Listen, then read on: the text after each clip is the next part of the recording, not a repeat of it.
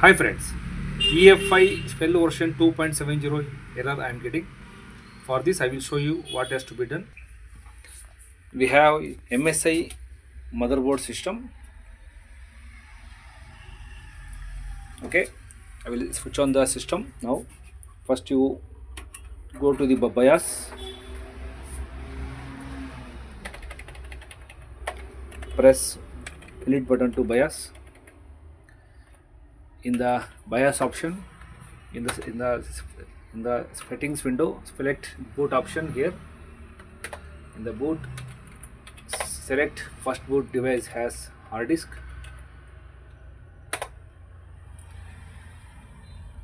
Then select F10 to save configuration. Press the S button. It will start booting. Otherwise, we have one more option I will show you. Simply replace the hard disk data cable and power cable. I will show you. And this is the hard disk data cable and this is power cable. Both need to be replaced.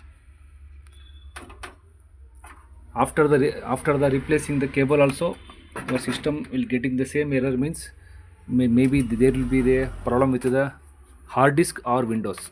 Try to reinstall the Windows, otherwise replace the hard disk.